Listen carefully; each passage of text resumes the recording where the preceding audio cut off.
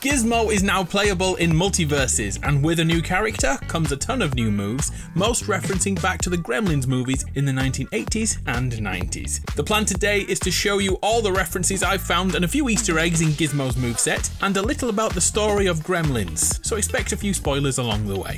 We have to start with the epic dance emote Gizmo has. Back in the 80s, a scientist found him on the street and took him to a lab, where they discovered, well, see for yourself.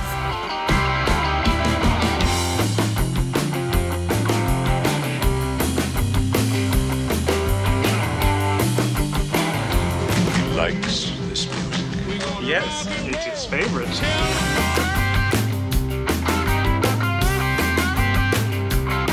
Not so fast. He doesn't get away this time. A reference I'm sure you've already noticed is the box Gizmo springs out of each match. It's from the original film and was the box Gizmo was actually smuggled out in to get out of the store he lived in. He was a gift to this guy's son Billy at Christmas time. His fearful look is seen regularly in the movies as he hides away, like in the Gremlins 2 poster, and an animated version for the video game. Gizmo. Gizmo's first alter tire is a nod to Rambo. At the start of the second film, he sneakily takes the TV remote and starts to watch Rambo, who has explosive arrows.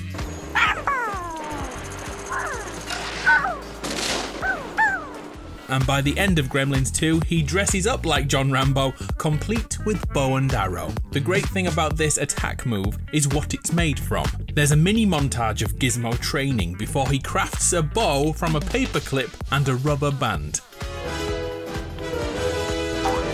And then an arrow from a pencil and Tipp-Ex, which Google tells me is called correction fluid in the US. He then uses a match to light it and takes out a freaking gremlin that is a spider. Honest truth, if you haven't seen the films, spider gremlins are real. And this whole concept with the explosion is the reason why Gizmo can light popcorn on fire with his arrow. The up attack move sees Gizmo throw popcorn into the air. The funny thing is, he never eats popcorn in the movies, but the Gremlins do.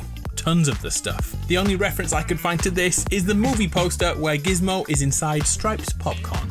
Gizmo's down attack move lets him bring out a keyboard. When Billy and the Mogwai are getting to know each other, they try to transpose Gizmo's song into piano notes. Gizmo gets involved on the final note before falling into a bin dressed as Santa Claus. Oh, and you know the Santa hat version of Gizmo is definitely coming to the Christmas update of MultiVersus. On a side note, there's a couple of Easter eggs here. Whilst playing that piano, it's possible for Gizmo to say these two lines.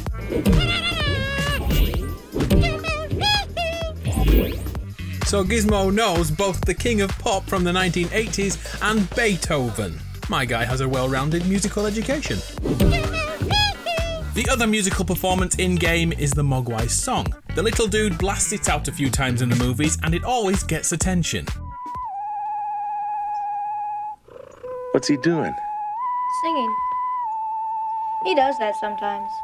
In-game, the notes aren't the same. They've probably been changed due to copyright reasons. It's a pretty iconic tune, and I doubt I can play it without being copyright struck myself. So, Gizmo has a sports car, in the most masculine of colours, pink. In-game, he can run over enemies, which is pretty strong, and will likely get nerfed soon. In the movie, just like the Rambo reference earlier on, Gizmo watches racing on TV and wants to try it himself, and finds the opportunity in a toy store no less. He roots around until he finds the toy car.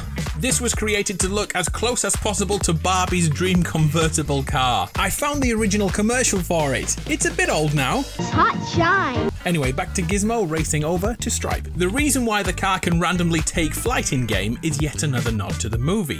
Travelling at speed, Gizmo hits a snow shovel and flies into the air just like in game. He then lands and takes out Stripe by opening a blind and letting in the sunlight. And as we all know, Stripe is coming to MultiVersus soon to get his revenge. Gizmo has the ability to latch onto teammates and follow them around like he's in a backpack. Due to his size, he's always being shown shoved into things in Gremlins, from bags to toolboxes to cages, and of course, backpacks too. To emulate that, he can briefly sit on the shoulder of a teammate and blast out all his moves. Sat on a lantern this time. I guess this is a homage to Chinatown where he originally lived. Offensive stereotypes were big in the 80s. The very best thing about doing this though, there is a small chance that Gizmo will sing this.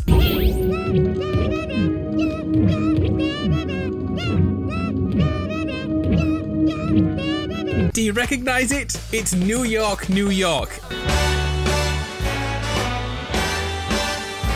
And if you've seen Gremlins 2, you'll know that one of those creatures gets the ability to speak. I think there are some fascinating ramifications here for the future. And sings New York, New York with countless other gremlins. Saying these things out loud sound weird, but I promise you they are true. Start spreading the news. Like all the other characters, Gizmo has unique win and loss animations. When losing, he'll get back in his box and cower away. But the winning emote has more to offer. Gizmo kicks back with popcorn, 3D glasses, and enjoys some TV, just like in Gremlins. What makes this extra impressive is the clock behind him. It's almost midnight, and if he eats past midnight, he'll become a gremlin. And yeah, I did try wait here for 5 minutes to see if he ate any of that popcorn after midnight, but as you can see, the minute hand goes back. So no, there's no hidden secret here. When playing as Combat Gizmo, his loss animation sees him a little upset while standing on a box, which happens to be where he got the paper clips from to make the bow. And his winning animation looks to be another Rambo nod, as he eats by a campfire. A cool change is using toast on a pencil instead of meat on a knife. Even Gizmo's falling animation is a reference to the movies. He dropped through the sky just like that time he accidentally fell down a hole in the ventilation system.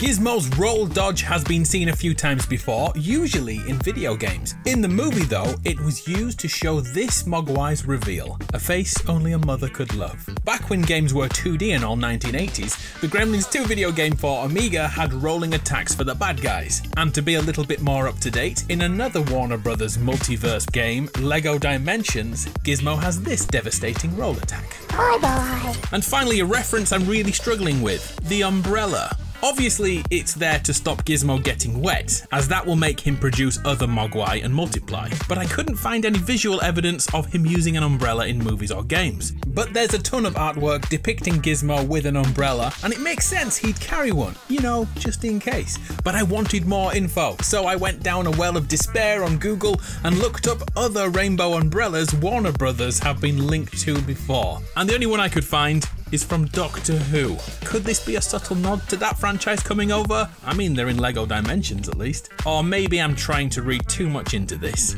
It's an umbrella. Time will tell. So how did I do? Did you catch a reference I missed? Please let me know in the comments. I'm Adam, you're awesome. I'll see you next time.